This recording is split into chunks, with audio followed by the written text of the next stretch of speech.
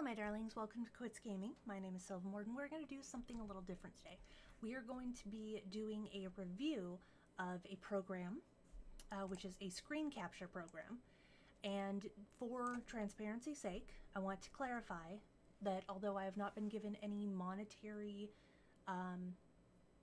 gain from this, as far as the company goes, they did provide me the program for free in order to do a review. So I want you to know that. So take that for what you will, but I don't plan on pulling any punches. I plan on explaining exactly what this can and cannot do. And if you feel that it is for you or not, you can check it out in the description below. So with that being said, this is for CyberLink Screen Recorder 3, which came out recently. It came out in March. The end of March. I'm a little late because I was in vacation, but I've returned and I am excited to do this. Been playing around with the program for a while, kind of got used to it. You'll notice I'm not recording with it because you can't record it and display its abilities at the same time. However, you can show a lot of what it can do. So, first off, you have the ability to record and to stream, which for a screen capture program is actually pretty good. Granted, it doesn't have a lot of the different built-in things and features like scenes or sources like you'd see from OBS, which is what I'm using and what I normally use. However, it does allow you to stream directly onto Twitch, YouTube, and Facebook, which is pretty nice because you can go on. Really simple, easy way to set it up. You just click on which one you want, you hit the, this would normally say login. An additional window pops up, you fill in all your information, log into your account, and it will pop you back into here where it gives you options for what frame rate or video resolution and frame rate, as well as the URL of where you're streaming to on your account. I haven't signed in with Facebook because I don't do streaming on Facebook, but overall it's actually pretty useful. It's kind of nice if you want to do a tutorial like this and you're like, hey, this is how you do it. The recording feature is also pretty nice because of the device option, which I will get to later. But first off, you have full screen. Full screen is exactly what you're seeing right now. It is different resolutions. You can actually change it to whatever resolution you want, but it's for capturing your entire screen. For me, I have multiple displays, so it's a little weird in the fact that like I can only capture my first display unless I see it'll actually show you like what you can do. So this is essentially what I'm going to be capturing. I can move it over to my other screens, and I can even capture it between screens, which is really interesting. But when you're like me and your screens are like lined up like that and not like that, it's kind of pointless. But it does give you the option. This would be a custom, obviously. It automatically switches to custom. You can use these to adjust it however you like. So if I only want to show people like this area, just move it down to that. They're only going to see what's in that area. Back to full screen. You'll notice, I don't believe you can see it, but there is the border all the way around the entire screen. So it does show you what you're doing. Mouse clicks, you can set the mouse click animation color so you can actually show people how to do things with tutorials, which is always interesting. I watch a lot of tutorials online when it comes to programs like Photoshop, Procreate, various different things like that. And you can actually choose if you want the mouse click animation, which is basically like a little blip, to show up, or if you want to change it to a certain color. Webcam, yes or no. Microphone, yes or no, which you can essentially do in the options menu. For the most part, you'll set it up, you'll choose one from your already listed devices that are on your computer, and you click OK. That's it. I think that there are a couple sliders to adjust like the volume level, but it's really not that hard of a user interface. Pretty much anyone could get or get the hang of it with a little bit of looking around. You can actually set a time limit. So if you're like, yeah, I'm only going to record for an hour, or I'm only going to record 30 minutes of gameplay, it'll actually help you do that. So let's say we want, like, excuse you, 1 minute, 0 hours, record, shows this little thing, press F9 to start stop, and it's essentially going to, no, I didn't turn on the mouse clicks, essentially only going to record a minute. It's already minimized, minimizes itself, it has a little countdown, you can even take a screenshot, which is nice. But for the most part, you don't have to do anything else. It'll automatically shut off in a minute, and that's all you really have to do. While we're waiting for that to happen, you have the library. This is something I already opened up, or I already recorded yesterday when I was playing with it, and it essentially has all these built-in little things that you can do, which is super fucking awesome. But you can also just look at how it's playing, what it's doing.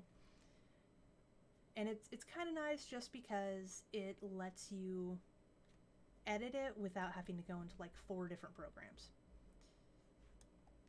And it looks like our gonna play? No? Close? Yes. Yes, I do. And so this is the one that we actually just recorded. Go to play.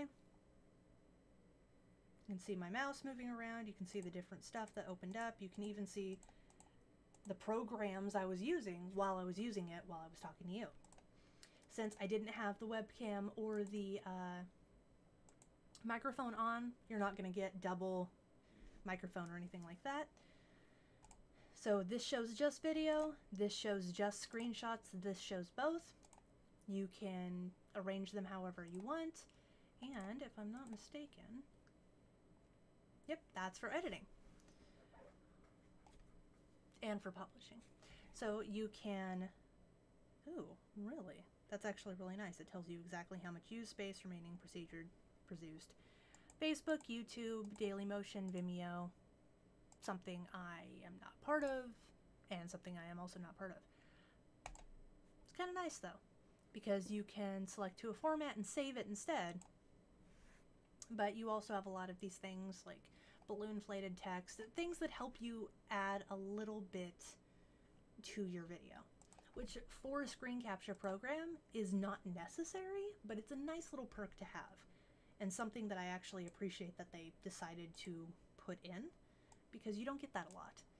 So here is the settings menu. And this is where you would put in all of your information. You can have it always on top, you can have it minimized after you launch it. I always have automatically check software updates because they usually have a lot of bug fixes. You have your file where exactly it's going to save, if you want any specific prefix to it, you want the screenshots to be named anything, what you want them to be saved as. PNG is usually a better lossless file. Monitor setup, I can choose, since I have 3 monitors, I can choose primary, secondary, or third. I can record only the selected window. There's the audio, as I said, microphone, system audio. This is the mic volume that I'm picking up and exactly how much I need to slide around. Webcam, I can also select a webcam, which I don't think actually will select it because, oh. I was about to say, I don't think it'll actually select it because it's currently in use in OBS. Unfortunately, with a lot of Logitech webcams, they do not like to work with 2 programs at once. Hotkeys, which is kind of nice if you want to just do that and don't want to mess with it. Or you can participate and improve the program by giving information back. So, now that we've gone over all the basics, there are the record capture options. So there's full screen, obviously, which you saw. I should actually knock this down to like 20 seconds.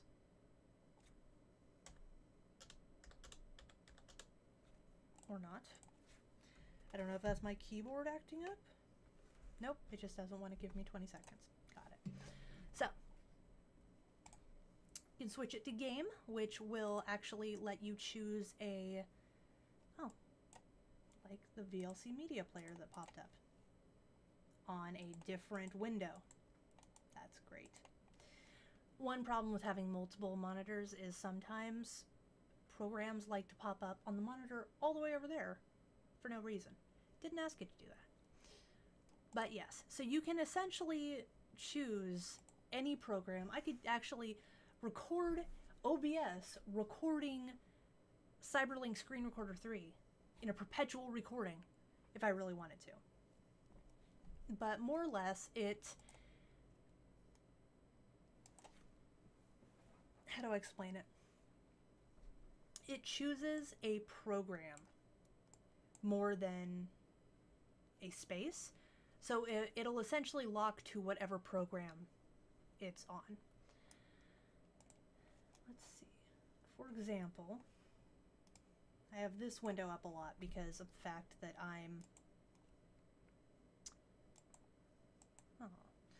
that I'm switching between Rift audio and normal audio very frequently. So I can lock it to an app, and you see how it changes color? Boop. Now I'm literally only recording this. You can see the vague outline of the dotted lines around it. And it's kind of nice because it will tell me exactly where it is currently recording by showing me that. You can also do custom, which is pretty much drag, and that's what we're going to be recording. You can move it around by clicking on this. You can choose to select it, but the thing is, it's not going to select a window as a lock to app would. The device.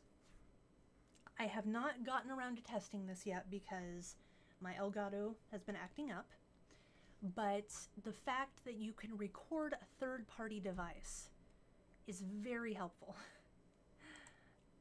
So I could do a webcam, or when it was actually hooked up, I could do an Elgato capture card, which essentially lets you capture off of a third-party gaming system, I think Nintendo Wii, PlayStation, Xbox. But for this, it would be like a webcam, since I don't have that hooked up. Then you choose the resolution, the FPS, all those different things, but like, oh, that's right. It's currently being used. But overall, it is a very useful program. Summary, it's a lot more simple than OBS, for example. It doesn't have scenes. You're not going to be able to import elements onto it, such as donation tickers or chat bubbles or anything like that. However, if you're looking for something that's clean and easy to use, then I would suggest the screen recorder. It's a lot easier to use than OBS, having to program in all the different things, but it also lacks a lot of the same capabilities. It's a totally different kind of program, so it's kind of like trying to compare apples and oranges. As far as that goes, I'd suggest it for people that want to do video tutorials, especially video tutorials of programs like Photoshop, Paint Tool, anything like that, or even tutorials on like how to do something on a computer, anything where you have to capture your desktop or a program is very useful. If you're doing just game capturing and you're not bothering with all the additional shit that a lot of streamers do, then I would do that. It's actually pretty useful for game capture because it can do a program or it can do an app. I always, unlike most gamers, I like to play things in windowed mode, which apparently drives a lot of people insane, but I like it because it's easier for the capture. But unfortunately, boop, boop. I apologize, that took a second. I'm just looking at the resources. So you're going to notice that it also takes up a lot less memory than OBS. OBS takes up about 1100 megabytes of memory. Screen Recorder takes up 45 megabytes. It also takes up less CPU, like by like 0.2 versus like 3%. Then again, I have. Are you just not going to work anymore?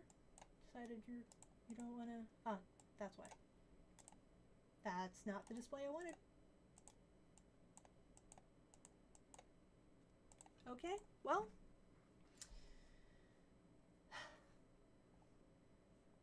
Well, that's what it is. Apparently, I brought up the. Well, that's definitely not it. Okay. Well, anyway, that being said, I